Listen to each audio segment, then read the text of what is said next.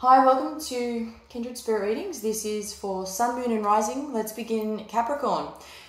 I say that you're doing a little investigating. I see that you're not really getting anywhere with whatever it is you're trying to find out. And what you are trying to find out is the whereabouts of somebody close to you as of there's a certain kind of relationship between the two of you. Some sort of attachment to this person. Pisces is relevant. I think that it's really important that you don't lose yourself over any of this.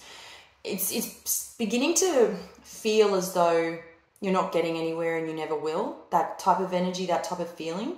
That's what's going on in your mind, but you are persistent and you are fairly certain within yourself that this is going to come out just the way you want it to. This week for you is going to be about taking a lot of risks, really pushing things to the limit.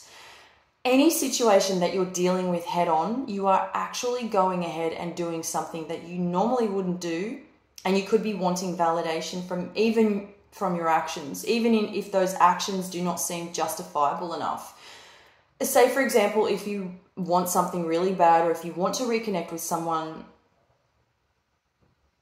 we'll use that example. You know, you really want to reconnect with someone that you haven't seen in a long time. They don't want to reconnect with you.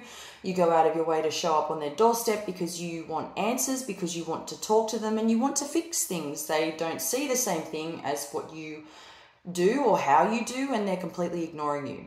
And they're not interested. Just flat out, no thanks. This is clearly not what you wanted to happen. You wanted everything to work out. And the fact that you've gone out of your way to do something like that, those actions are justified to you. Now, by showing that person that you have no boundaries, this is where it could pose a problem. This is what you want to avoid, okay? Because the last thing you want to do is show up on someone's doorstep, for example, and obviously if you're unwelcome, you don't want something to get out of hand, if you know what I mean. So this is just an example, but this is your word of warning for the week. So just don't try to take those kinds of risks, any risks really, because at the end of the day, not everybody is going to feel the same way about certain life decisions, so on and so forth. And that's just the way it is, okay? Crossing lines, seeing that there are no boundaries, being portrayed as a person that has no boundaries, avoid this at all costs. Now we'll talk about your money. Financially, things are easing up. Everything's flowing finally. And I am seeing the word comes up as poverty, but don't take that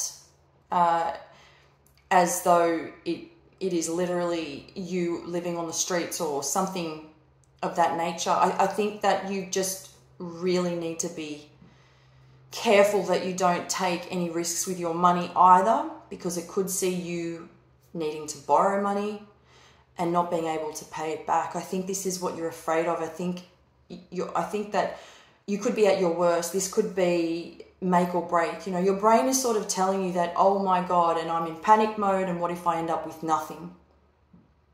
So there's that doubt that's crossing your mind.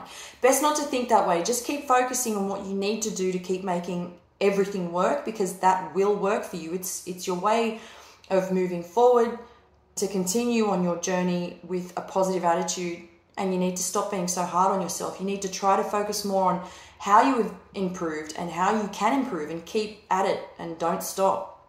The key is to not stop. Rather thinking about how we can go wrong. It's very simple. It's a very simple way for you. So very simple. It's a very simple process this week for you in terms of your finances. If you think negative thoughts, you become that. If you think logic and practicality, then you become that. So just be sensible with your money and you will be fine. Thank you, Capricorn.